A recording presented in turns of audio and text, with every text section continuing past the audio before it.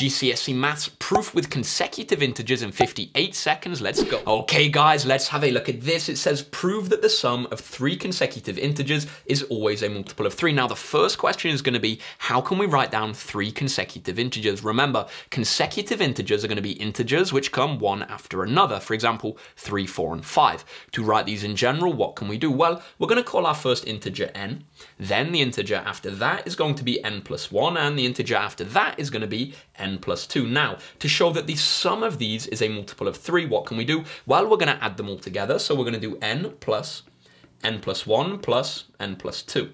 Now, how can we simplify this? If we collect our like terms, we can write this as 3n plus 3. Now, when it comes to showing that this is a multiple of 3, we just need to show that it has a factor of 3. How can we do that? We can factorize it. Pulling out a factor of 3, we can write this as 3 times by n plus 1. That's going to show that the sum of 3 consecutive